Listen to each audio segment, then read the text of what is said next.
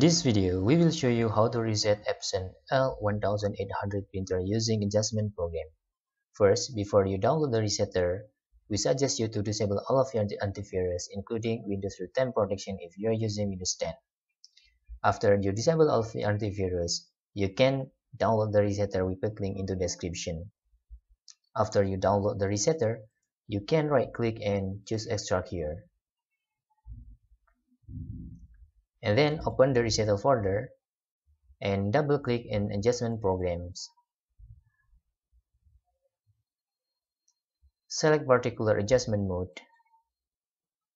choose Was Inkpad Counter, and click OK. Please tick in the 0 column Set Inkpad Counter and also 80 column Set Inkpad Counter and then click button check.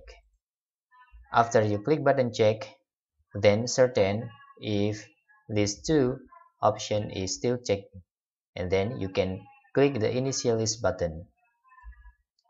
If any case of an error, you can repeat the last step to click button check and initialize more than one times until the resetter it works.